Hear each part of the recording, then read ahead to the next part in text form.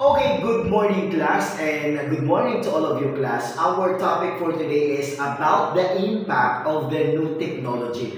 Do you know class what is the new technology and then what is the technology nowadays? So I think class, we all know class that we are in the modern world. Okay, I think alam niyo yan class, very good. So example class, so we have our topic is about the impact of new technology. So we have our objective. So our objective class is to discuss what is technology. Okay, and also what is the impact of technology in education. So class, you can see in our PowerPoint presentation and what is the role of the interaction technology in our education.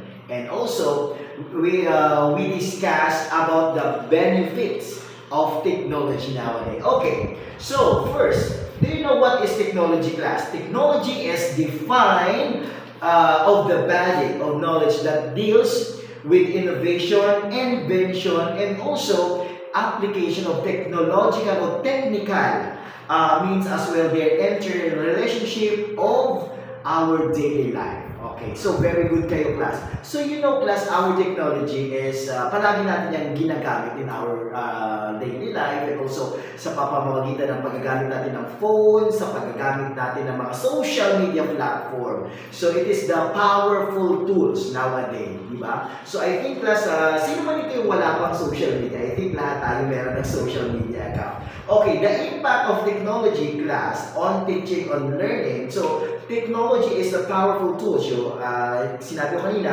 has changed how teachers teach. So, do you know class ngayon class, kung dati, yung pagtuturo ng mga teachers natin ay gumagawa pa sila ng mga visual aid, gumagawa pa sila ng kung ano-ano pang mga gamit para lang makapagturo. Ngayon class, so very powerful tools ang media and technology natin ngayon. Gagawa na lang sila ng mga PowerPoint presentation, gagawa na lang sila ng video clips para mas lalo ma-elaborate nila kung ano yung gustong ihatid or ibigay sa mga student nila yung kanilang ituturo. Di ba? So ngayon class, kung napapansin natin, in terms of technology, meron tayong tinatawag na traditional teaching and learning material. So, ano yung tinatawag natin mga traditional yung paggawa ng mga visual aid? Ngayong class teaching and learning, you know, with technology like, for example, madali ka na maka-access, may mga ginagawa ng mga Gcash and all. So, and then, so, allow the teacher to be more flexible. Yan, yung sa pagtuturo naman. So, very flexible na yung mga student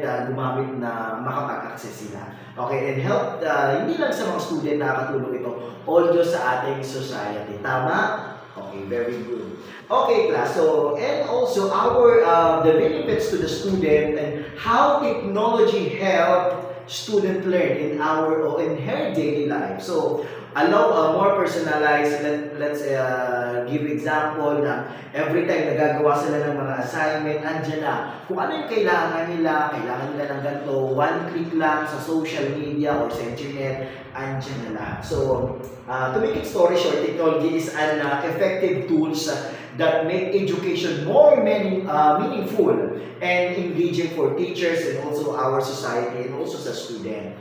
Okay, so what is the impact of technology on society? First, improve the communication. Yeah, so improve the communication. Let's say how to speak and how to communicate other people and other globalization. Okay, and then second one, make mechanize agriculture and also easy to access and learning process. Okay, so and then number 4, improve educational and education learning in the process. Okay, so what is the communication? So to improve, most importantly part of our society, we build transform of our truth and each other into help of technology in our class. Okay, so if we all know naman class, kapag walang technology sa ating buhay, nako, napakahirap. And then ngayon, meron ng technology, lahat ng gusto mong ma-access ay ma-access mo na. At gusto mo, let's say kung ano yung gusto mo, halimbawa gusto ko ng ganito, ayan na, makikita mo na agad kung ano yung gusto mong iparating at gusto mong hanapin. Okay, kaya ang importante ngayon na nasa new technology tayo, so nagiging mabilis lahat ng mga transaction, lahat ng mga gusto mong gawin, andyan na sa new technology natin ngayon. But the problem, kailangan pa rin natin na i-balance kung yung bang gagamitin natin ng technology makakabuti o yung gagamitin ba natin ng technology ay makakasira sa society. That's all. Okay, so meaning to say, technology nowadays is very, very important to our society. That's all. And also, after this discussion, I'll give you the short quiz, and after this quiz, I'll give you the short activity. That's all for today. So, magandang hapon at maraming salamat.